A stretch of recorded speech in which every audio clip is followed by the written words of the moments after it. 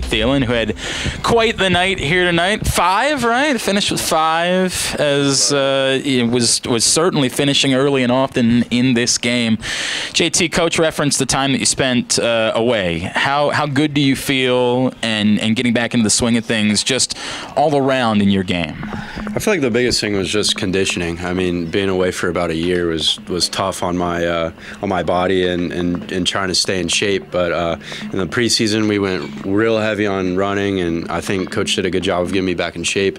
And I feel like I'm getting into the swing of things again, which is solid. JT, what's the mindset of the team? Back-to-back losses to ranked teams, and it's unfortunate, but you guys recognize that you have a huge game with Salisbury looming in a couple of days.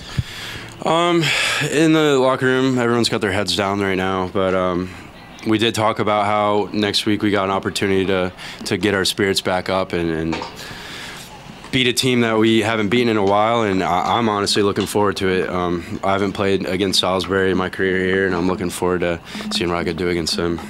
You know, JT, Coach referenced this brutal schedule that you guys play at the beginning of the season, but as you get into conference play, how much better do you feel like you are for facing a schedule like this, and how much do you think you're prepared for what's going to be a push to the NCAA tournament? Honestly, I love playing the schedule that we play. I love playing these tough opponents. We all come here to play the best lacrosse that we can play, and playing the best teams in the country is exactly what we want.